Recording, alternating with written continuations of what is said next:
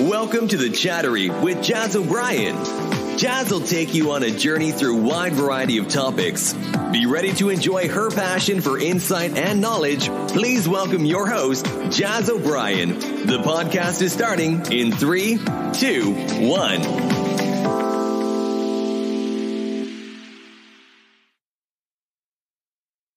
Hi, I'm Jazz O'Brien and welcome to The Chattery, the definitive compendium of conversation, insight and intrigue since 2022. The show that has a list of topics more diverse than my career aspirations. Everything about everything, or at least that's the goal. To coin the phrase, The Chattery is genre fluid. If you'd like to subscribe to The Chattery and help keep us ad-free, then please head on over to patreon.com/The Chattery and never miss a single thing. Membership benefits include everything from birthday shout-outs to newsletters to being able to get your hands on some Chattery merch. In a changed format, all contact details will be at the end of this episode. So, a big shout out to all listeners both in the UK and abroad, and wherever you're listening from, I hope that life is treating you very kindly indeed and that you're all ready for a brand new episode. So, what's today's episode all about then? If I say to you, deck of cards, what will come to mind? Well, in most cases, it'll be a cardboard box containing 52 pieces of cards with either black or red colouring and which can be divided into 4 suits: hearts, diamonds, spades and clubs. Most pubs, bars, hotels, and in fact anywhere where people gather to socialise and relax will have a deck, and most households will have at least one pack knocking about somewhere, whether that's in the back of a kitchen drawer, in the kids' toy box, sat alongside your Jenga, Connect 4 or jigsaws, or on your bookshelf, spare bedroom windowsill, or in your sock drawer. They are used for everything from passing the time on a long journey to playing snap with young children, learning the odd card trick, Christmas fun and games, and of course, gambling. Playing cards are everywhere and one of the most recognisable items in the world. The number of decks sold worldwide on an annual basis is mind-boggling. According to the stats, 27 million decks are sold every single year within Europe and America alone. Data Intello, a market research company, estimated that between 2016 and 2030, the cards market is expected to increase by 2.5%. Not bad, eh, for a game that has been around for well over 1,000 years. But wait, have you ever wondered about the history of the handball playing cards? Well, you know I love looking into and bringing you those subjects you never knew you needed to know. So, I promise you that after listening to this episode, you'll never look at that deck of cards in quite the same way ever again. Because guess what? You'll not believe half the stuff that's coming our way in this episode. Stuff that will baffle, intrigue, and frankly, make you wonder how on earth you never noticed the details all this time. All contained within that pack of playing cards that's been hiding in plain sight your whole life. So, strap on those seatbelts and let's get our foot down and hit that accelerator. Because this is one I'm excited to crack on with, and one where I found an unexpected yet tantalising fact around each and every corner. We'll start by looking at the mysterious history of the cards, then go on to look at their uses and place within society, and then on to what cards mean and how they fit into society today. It all sounds very neat and tidy, doesn't it? Well, it's not. It's a hotbed of mess and loose ends. So here we go then, the mysterious history of the cards. This area is so controversial that even the origins of the playing card are fiercely debated. Can you believe? There's a wealth of literature and speculation out there on this very point. However, owing to the fact that we have very little written at the time of the invention of playing cards, there is a lot, and I mean a lot of speculation out there. So, we try in this episode to shimmy our way through facts mainly, and you can make your own mind up on the rest. Depending on who you ask then, and where in the world you are, it's largely agreed that cards originate from 9th century China and somewhere around 850 AD. For those of you like me, took your first year of high school art teacher's instruction as Word, you'll probably be labouring under the misapprehension that Johannes Gutenberg invented the first printing press. Wrong. A closer look actually reveals that he was the first to introduce the first movable printing press to Europe.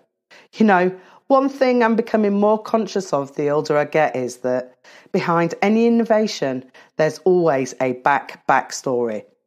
As it happens, it turns out we should be giving credit to the Chinese and Koreans for Gutenberg's inspiration and backstory, for it was they who were the original innovators and know-how behind the printing press. Evidence often cited for this fact is that the oldest known surviving printed text originates from Dunhuang in China.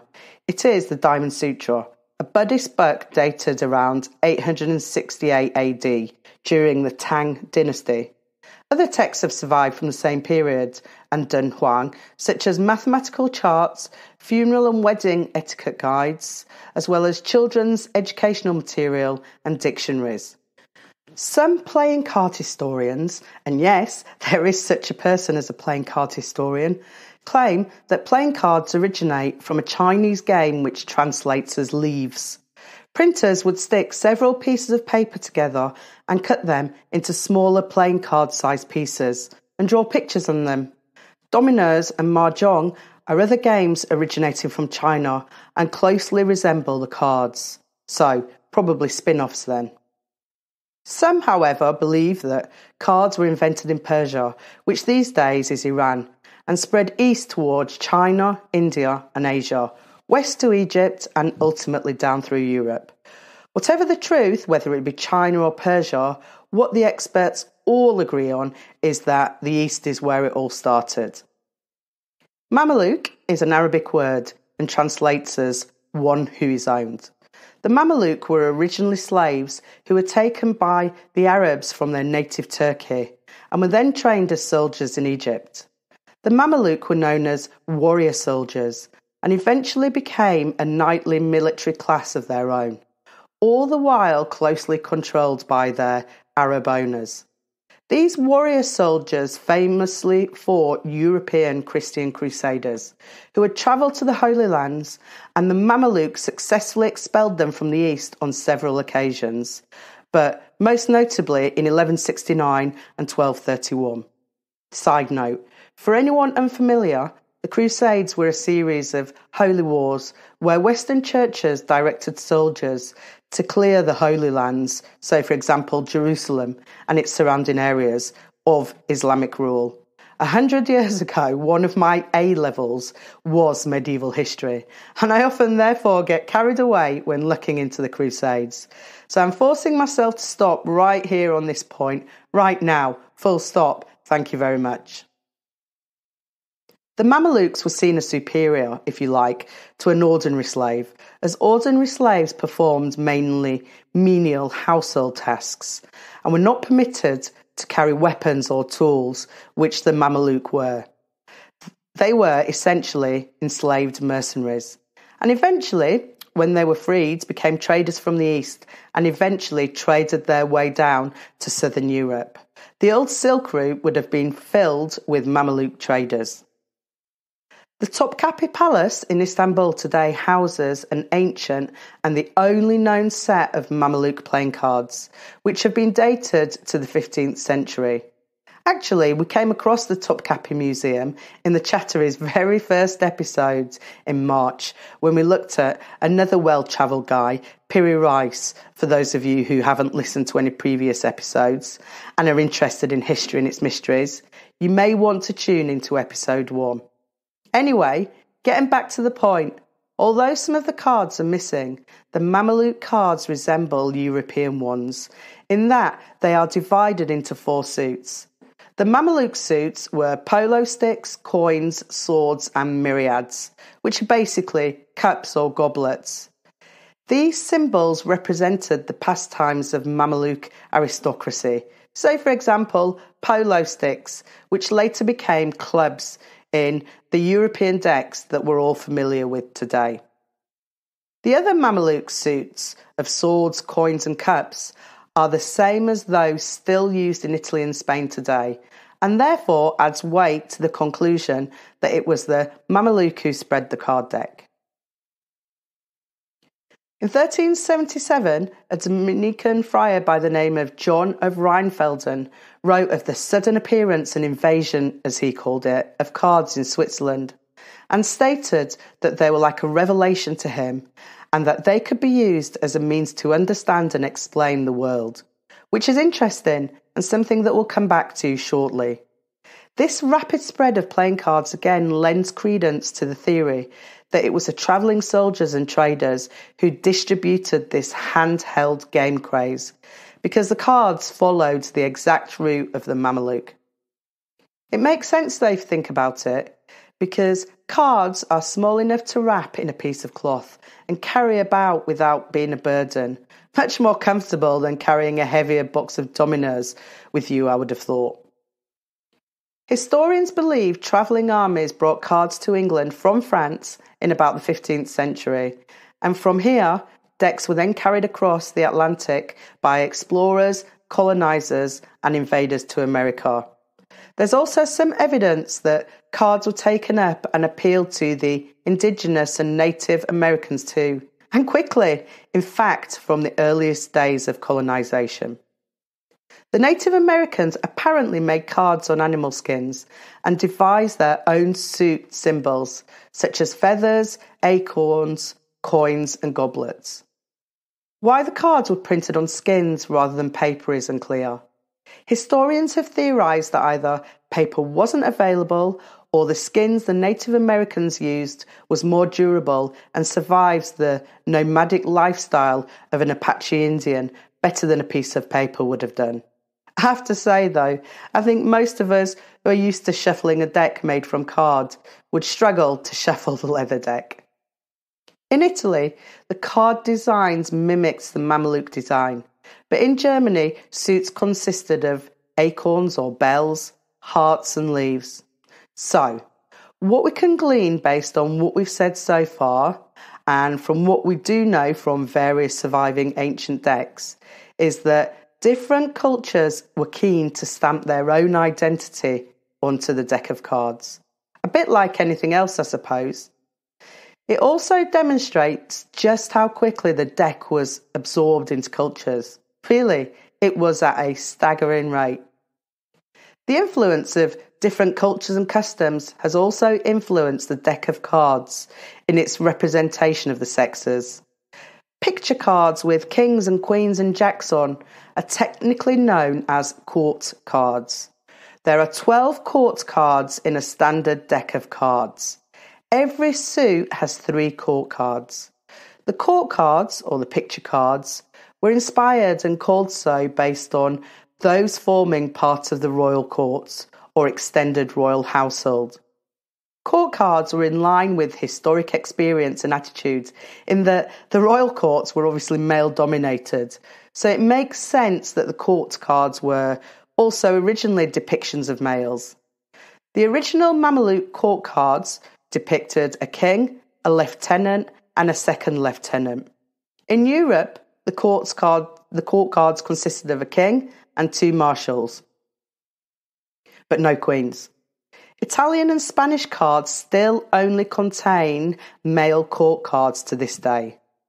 In Italy, court cards consist of the fante, which is the jack, the cavallo, which depicts a knight, and the rey, which is the king. In Spain, again, the sota is the jack, the caballo, the knight, and the rey, which is again the king. It's actually the French card makers who are universally credited as being responsible for introducing a queen court card. And despite my research, I can't uncover what actually inspired this. One article I read suggested that the explanation is that the French are courteous people and French gallantry has translated into the playing cards of the Queen. Who knows? But it's the only explanation I could find. So I'll leave that up to you to decide. In France, card makers also decided on a more inspired and radical innovation of the pack of cards. They decided to utilise only two colours for the deck's illustrations, red and black.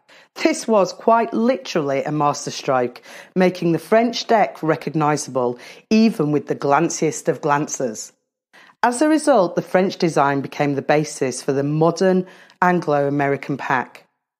The major suit systems we now know all became established at the end of the 15th century and haven't really been changed since. So, now we have an idea as to the early history of the deck of cards. Let's look at how they were used and viewed by society generally throughout the ages. Well, after spreading to most countries like wildfire, I think it's fair to say that by the end of the 14th century, cards were creating a stir all over and in Europe especially. Originally, apart from soldiers, it was only the nobility who indulged a love of cards, owing to the expense of the decks. However, once the spread of printing got underway, this created more accessibility to printed goods, and the man in the street could now afford his own pack of cards. It wasn't long, however, before the church and state felt compelled to intervene, as they feared that the popularity of the playing card would appeal way too much to the lower classes and morally corrupt them. In medieval European society, gambling was intrinsically linked to everyday life. Every game, every guess on whether a crop would fail or succeed, or whether someone would survive a plague, was based on wagering and gambling. Gambling was heavily frowned on, as it was seen as walking hand in hand with other reckless behaviours, such as heavy drinking and ultimately alcoholism, dishonesty, violence, crime generally, and the breakdown not only of family life, but also the wider community. Ultimately, and worst case scenario, in the authorities' eyes, the deck could undermine the church and its teachings. The World of Cards website has summed up the authorities' thoughts on playing cards quite nicely by stating that, and I quote, "When playing cards arrived in Europe in the late 14th century, the church took a strict, prejudicial view on what it saw as lewd, frivolous, fickle or dishonest behaviour. Members of the clergy would certainly not approve of playing cards if it had anything to do with gambling. Moralising tracts were published expressing disapproval of gambling as a mortal sin which might offend God and destroy lives, sometimes reaching fundamentalism." End quote. So, the scene was set, and with this in mind, the church predictably soon began to issue strongly worded edicts forbidding or restricting cards. In 1377 and in Paris, cards were forbidden to be played on workdays. In 1379, in St. Gall, Switzerland, games involving cards were banned. In 1382, in Lille, France, an ordinance forbade various games, including quoits, which was an early word for cards. And in the same year, and in Barcelona, Spain, several games, including cards, were prohibited. Laurenti Bocelli, writing in 1609 in Decretia Ecclesiastica Gallicanae, said that at the Synod of Langres in 1404, Cardinal Louis de Bar, Bishop of Langres, forbade to the clergy from indulging in various games including cards. In 1423, St. Bernardino of Siena gave his famous and passionate sermon in which he stated that, owing to the fact that Bologna appeared to be a rampant hotbed of gambling, that players should burn their cards. The story goes that when the inspired audience threw their cards into the fire, a card maker who was present and heard the denunciations, even against those persons who supplied the cards, cried, "I have not learned, Father, any other business than of painting cards, and if you deprive me of that, you deprive me of life and my destitute family of the means of earning a subsistence." To this, the saint apparently replied, "If you do not know what to paint, paint this figure, and you will never have cause to repent having done so," and showed the card maker a religious figure to paint. In his 1457 Treatise of Theology, St. Anthony, Bishop of Florence, refers to and damns playing cards. The list goes on, and the damning was, I think we can safely conclude, absolutely absolute. Meanwhile, in England and in the 15th century, authorities decided to really step it up. Parliament forbade the playing of cards, except for, curiously, during the 12 days of Christmas. In the 16th century, King Henry VIII complained that cards were distracting his bowmen. And in the 17th century, card makers, desperate to stop French imports and be able to cash in on the craze by making their own cards, appealed to the King, Charles I, to let them be exclusive makers of playing cards in this country. In 1628, the Worshipful Company of Makers of Playing Cards was granted their wish and charter to make and distribute cards by the King. But as they say, there's no such thing as a free lunch. In line with this theory, and indeed, in return for the granting of royal permission or charter to the company to make and distribute playing cards, Charles flexed his iron fist in order to control their sale. How did he do that, I hear say? Well, the authorities brought in that old chestnut that they always pull out when people are having too much fun. Yeah, that's right, you got it, tax. Charles levied a tax on every deck made, which was the equivalent to about £3 in today's money. As most taxes are, and in particular were during the medieval ages, this brainwave proved to be an excellent income for the crown. Duty continued to rise fast, and soon Charles had put it up to the equivalent of about £20 tax on every deck made. This was and still is an eye-watering amount of tax on a pack of playing cards, don't you think? To try and prevent tax evasion, the stamp for the Ace of Spades was held by Tax and Customs, and the ace was only issued once the tax was paid. Well, as you can imagine, and as has been so since the beginning of time itself, there's always those who come up with a cunning plan to gain maximum profit and pay no tax. The penalty, however, if caught, was well swift and harsh. Again, nothing has changed there.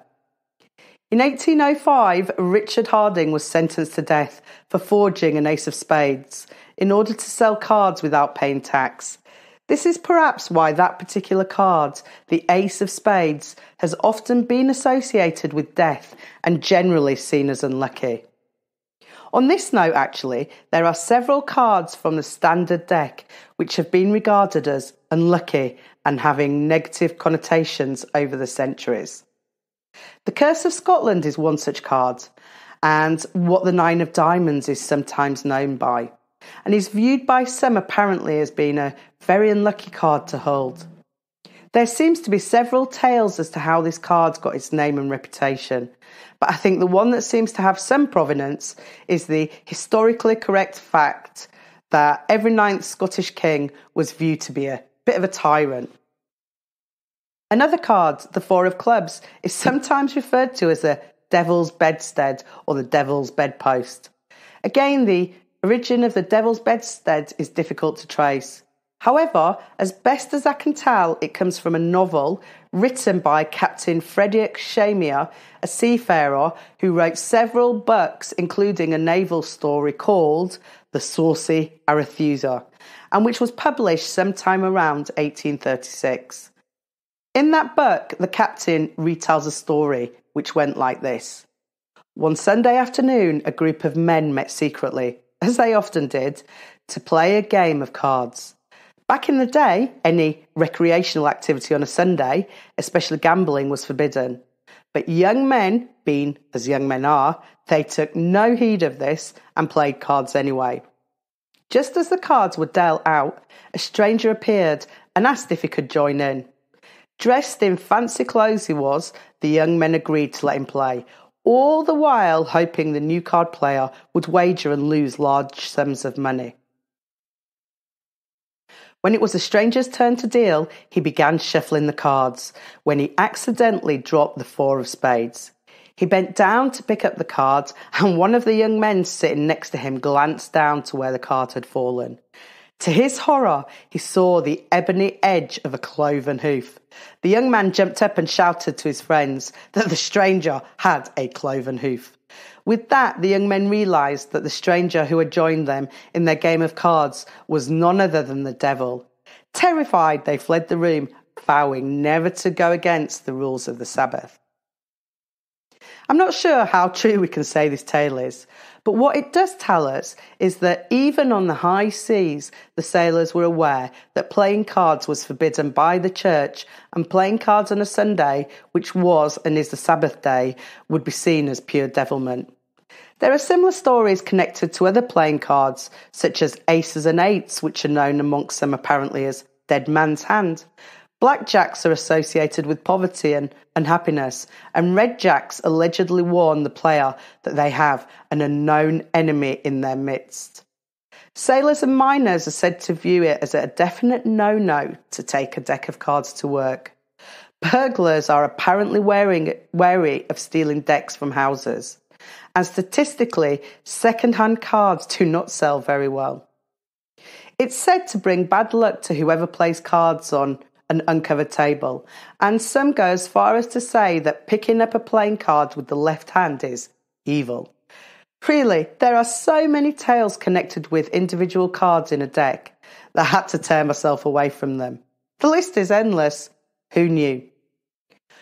Whatever the truth of these tales are, they illustrate that there is a long history here of superstition and morality, and all told through a pack of cards.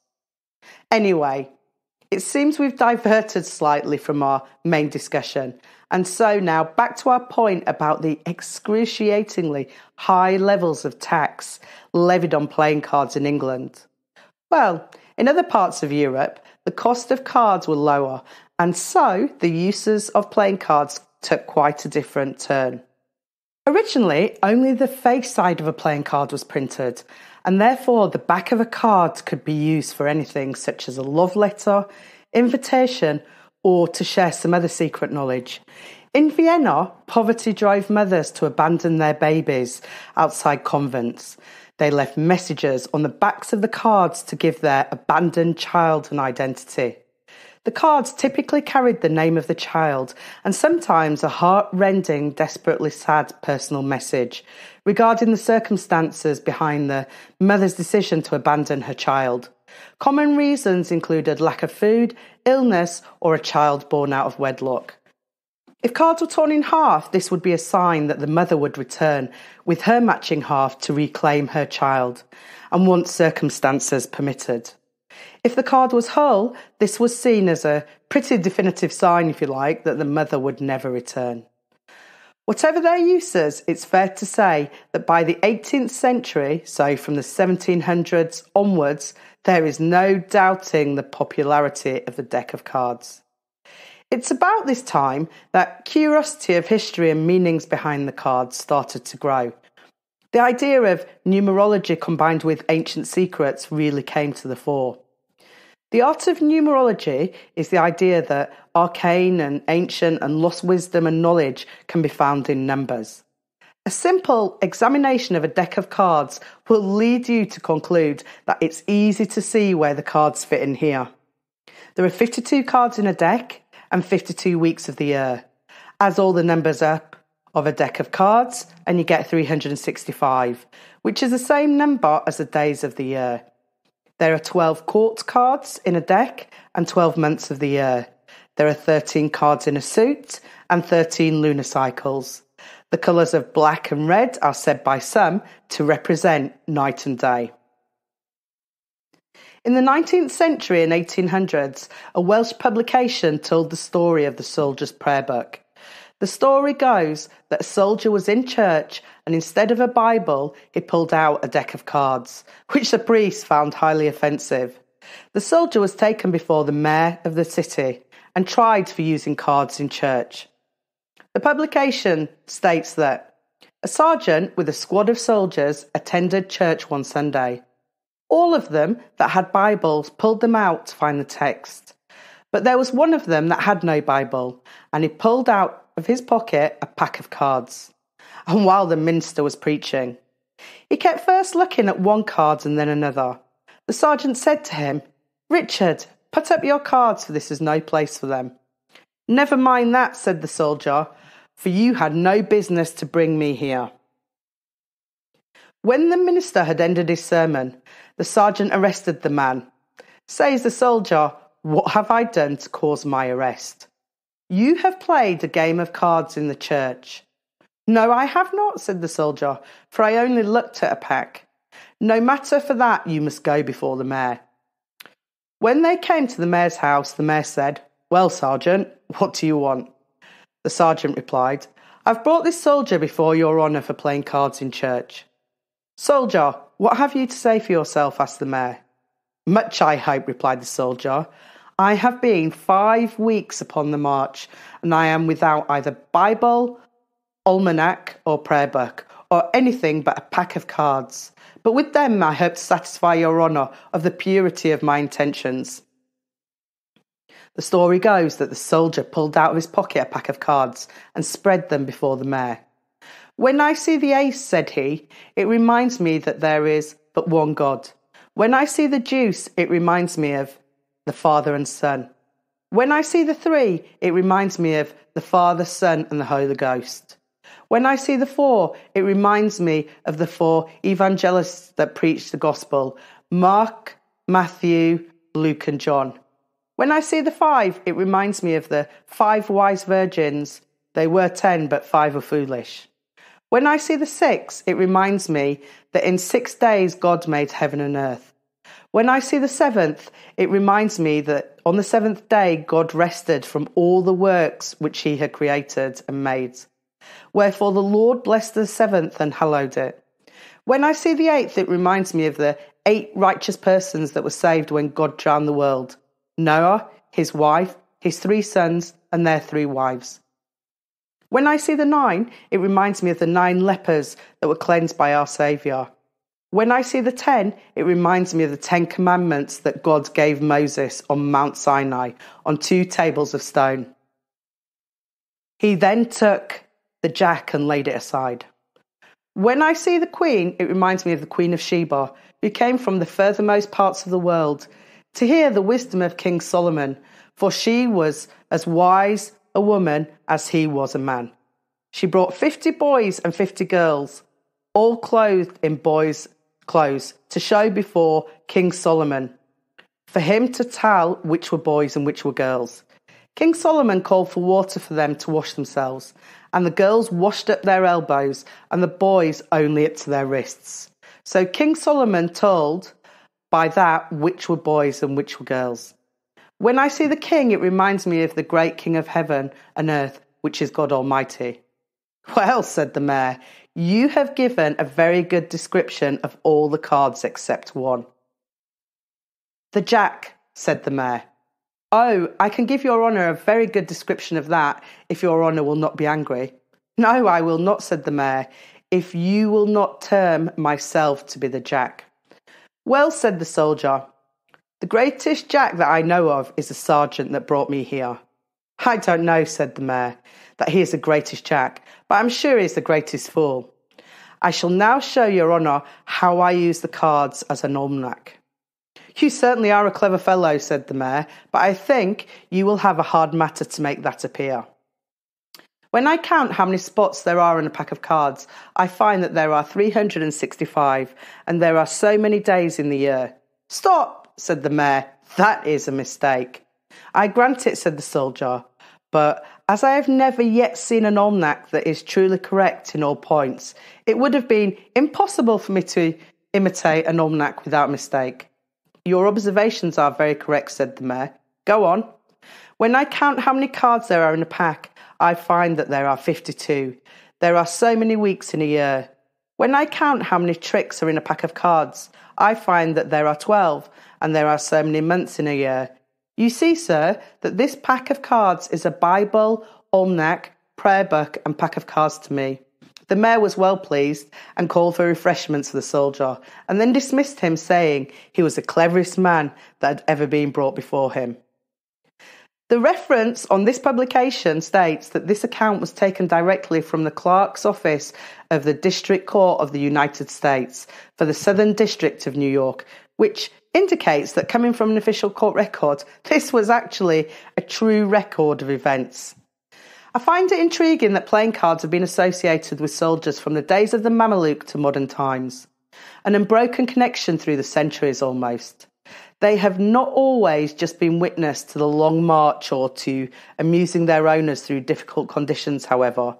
Some have aided in achieving the impossible. During World War II, for example, Colditz Castle in Saxony, Germany, was an impenetrable fort where the Germans placed their most high-profile and prized prisoners of war. Being all heart, the German authorities allowed organisations, such as the Red Cross, for example, to deliver things like Christmas packages to the prisoners in the castle. Not wanting to waste this opportunity, the British and American Secret Services devised a cunning plan. As part of their Christmas packages, prisoners received a pack of playing cards. However, these were no ordinary cards. Once soaked in water, the cards would reveal a map of an escape route out of Colditz Castle and also Saxony. At least 32 prisoners managed to escape the castle to freedom by using the maps. It's estimated that a further 300 prisoners in that region of Germany made attempted escapes based on the maps, which even had advice on which rivers to cross and roads to follow. Apparently, it wasn't until the 1970s that this amazing feat of human ingenuity came to light. And frankly, I don't know about you, but I'm still basking in its genius. Playing cards have also been used worldwide in a very practical sense and in various countries during times of conflict. For example, cards have been airdropped across communities by Allied forces to identify pictures of high-profile members of terrorist groups and despot leaders on the run, such as Saddam Hussein and Colonel Gaddafi. Such decks are now regarded as collector's items and can command thousands of pounds at auction. 52 pieces of history, all cut to size and stuffed in a cardboard box. It would seem then that imagery and playing cards walk hand in hand and are almost intertwinable and inseparable, and many claims are made about the hidden imagery contained on playing cards. For starters, the court cards with their kings and queens are universally acknowledged to represent real historical figures. The King of Spades is said to represent King David, who was King of Israel before the time of Christ. This is the same David who slayed Goliath with a skillful throw of a single stone. The King of Hearts is said to represent King Charles, who was known as the father of Europe. The King of Diamonds is said to be Julius Caesar, and so on. The King of Hearts is especially interesting. He is the only king without a moustache and appears, if you look at the card, to be stabbing himself in the head with a dagger. Historians have no clear explanation as to how the symbolism and the suicide king, as this card is known as, work alongside each other. So, playing cards are symbolically charged objects for sure, I think we can say. Throughout history, the cards have provoked discord and discussion. However, there's one deck that has caused more debate and heated discussion than any other, and no other deck is surrounded by as much mystery and speculation as the one we're going to talk about next. What an introduction! And so, without further ado, enter the tarot. Tarot cards, I think it's fair to say, are traditionally seen as concerned with fortune telling and consisting of mystical symbolism. In fact, it's been claimed by some that the tarot deck, of which there are many variations, has extraordinary powers. The earliest surviving tarot deck dates from about the mid-1400s. The deck was made for the Visconti Sforza, the wealthiest man in Milan at the time. They were hand-painted and very expensive. Historians believe tarot cards were created to expand on ordinary cards and were initially called triomphe or trumps. They beat the ordinary cards and this is why they were called tramps. Tramps were a set of 21 cards, each containing a symbol, and were added to an ordinary deck of 52 cards, which contained the court cards, so kings, queens, jacks, and aces. An extra card was added to each suit, meaning that there were now 14 cards in each tarot suit instead of the 13 in a standard deck. A further picture card, known as the Fool, brought the number of cards in a standard tarot deck up to 78. The original idea behind the tarot, or trumps, as we have seen, was to add more cards to the deck and therefore allow more elaborate games to be played, so for example bridge. Tarot spread as rapidly as the ordinary deck did, and if anything, boosted the popularity of cards within society to an even greater extent than had previously been seen. The intense speculation as to imagery and who may have harnessed their symbolism, and indeed how to harness their power, has followed the cards since their invention and has never really gone away. One of the most enduring stories involves Knights Templar. The Knights Templar were an elite band of knights formed in the 12th century and with the Crusades in mind. Their purpose, as we've said earlier, was initially to free the Holy Lands from Islamic rule and was sponsored by the Church. However, it didn't take long after their inception for the rumour mill to really crank up. The rumours probably initially started because of the wealth the knights managed to gather.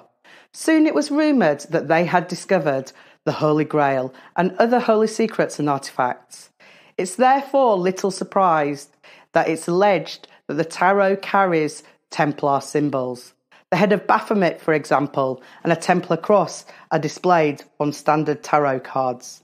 The Templars were accused of worshipping Baphomet, who was a mythical figure with a goat's head. When the knights were violently suppressed, some believe their secrets were preserved on tarot for future generations.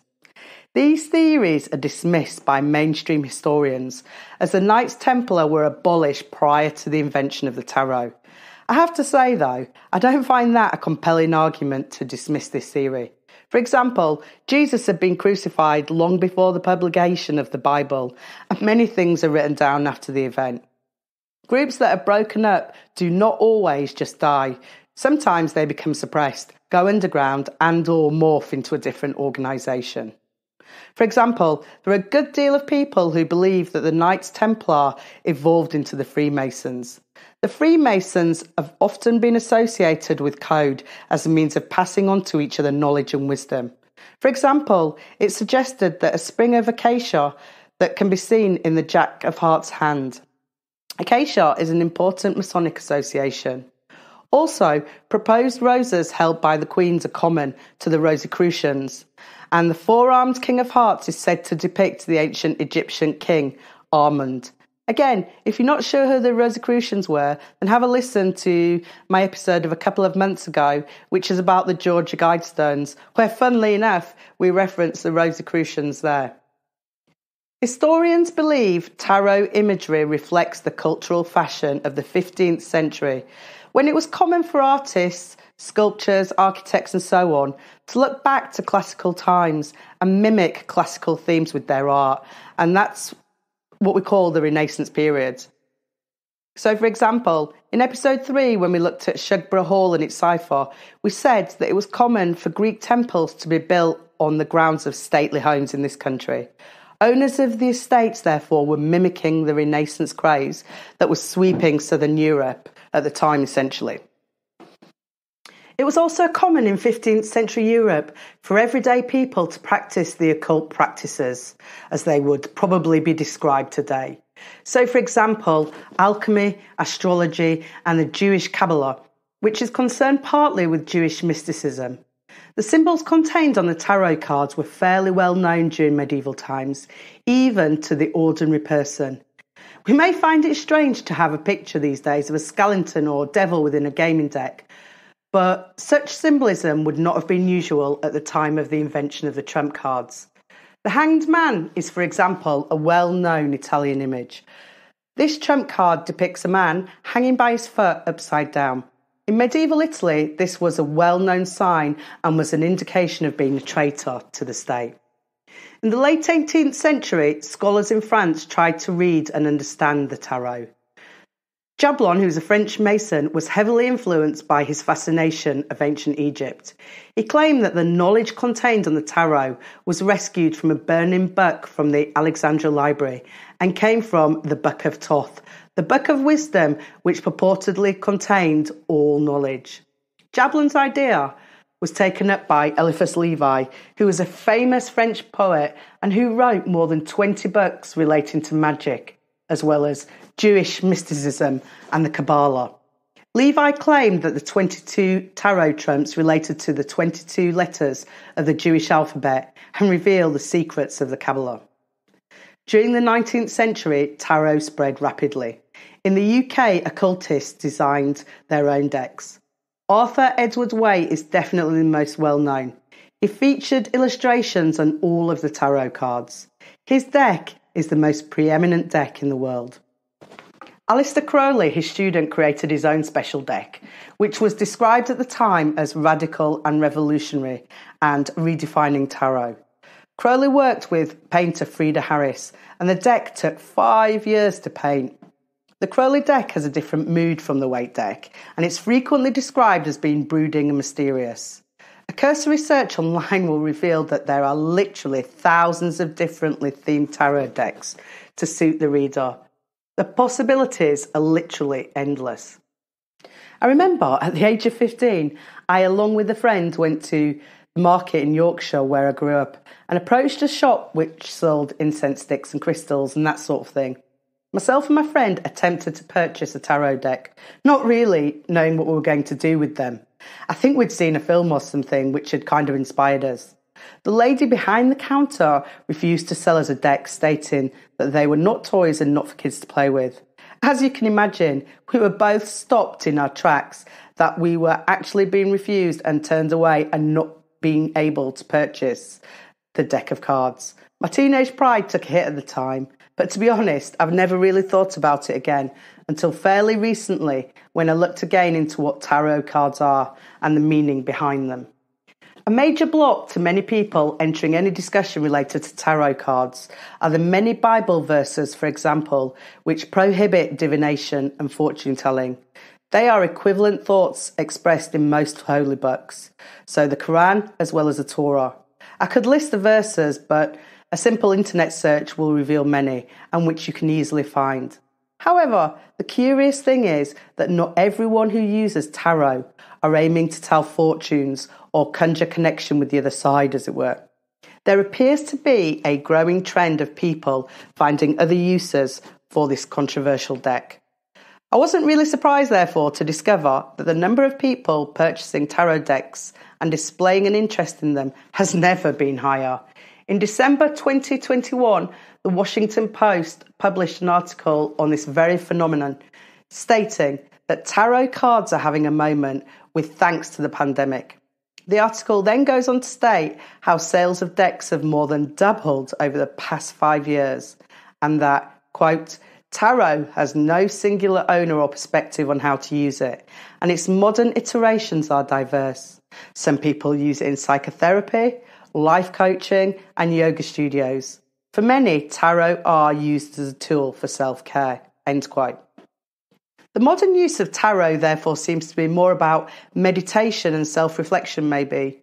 Use of the cards is about archetype and image reading, which means that archetypal images are used to understand truths from our own subconscious minds.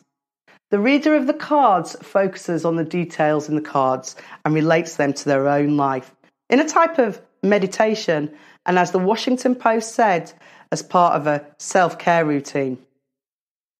Try looking up the word cartomancy and you'll see that there are those who use the standard 52 card deck to achieve the very same outcomes of divination or self-care.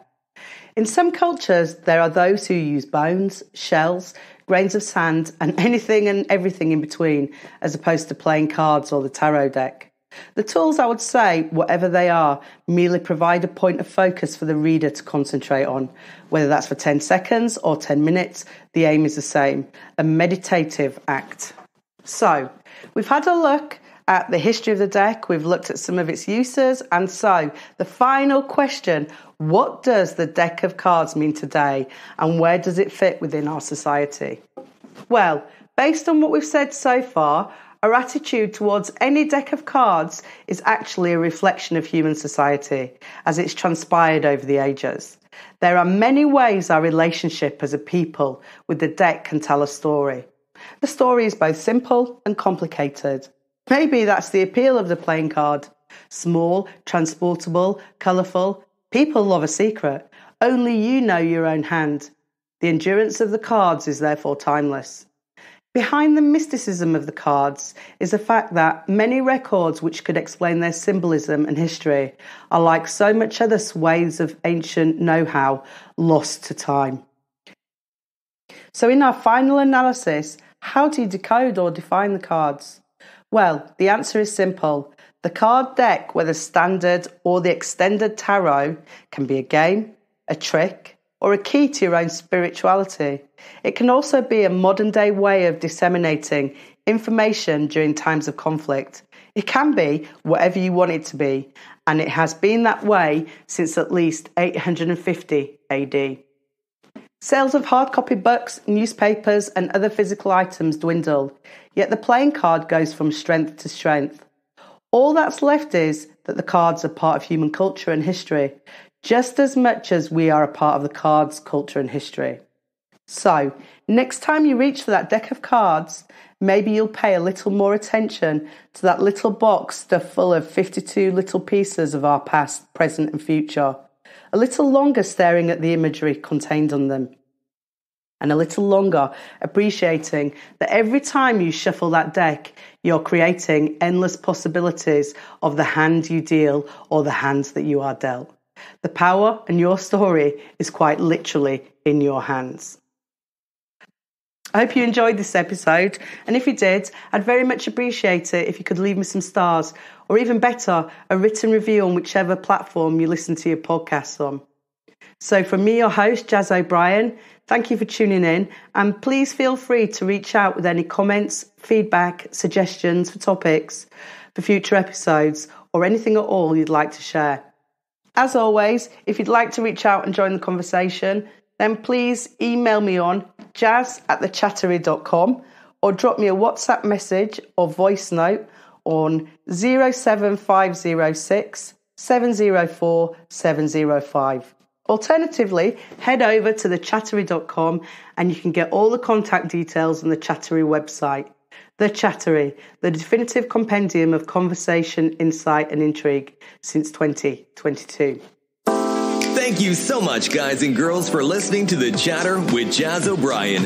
Follow us on thechattery.com and never miss an episode. Join the conversation by dropping us a WhatsApp message, question, or voice note, or email jazz@thechattery.com.